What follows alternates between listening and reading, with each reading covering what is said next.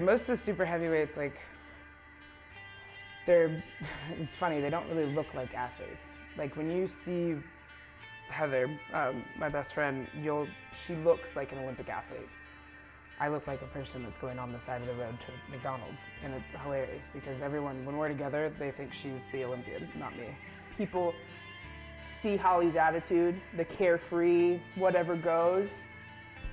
I mean, with all respect, it's a front because at the end of the day, she's got to get it done. And she misses, and she's so disciplined, and she'll miss a lot of things because she'll have to focus on her sport.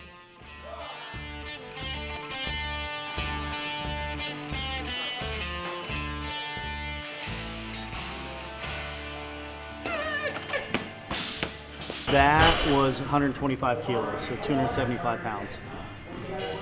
It's a dog-eat-dog world. So you do this for 4 years and literally you're at the pinnacle of what you're doing, trying to produce that result. Meanwhile, for the next 4 years, you have all these other athletes who are saying the same thing.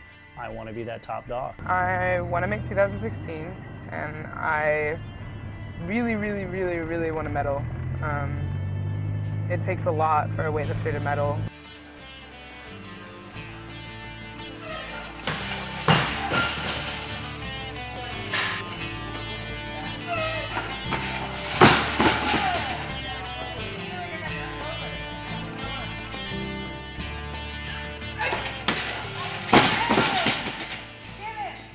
Her total back in the day was right around in the low 200s, and little by little she started added that total up till it got into around the 260 range, and you could tell each time that she went to a meet, especially a big meet, she continued to increase her total, such to a point that you don't usually see that in a lifter of that caliber to be able to increase exponentially.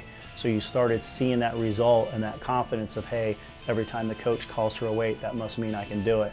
And so you saw that big result every single big time competition, and that proved to be the difference, going from roughly 9th position in the country to 2nd in the country within a short amount of time.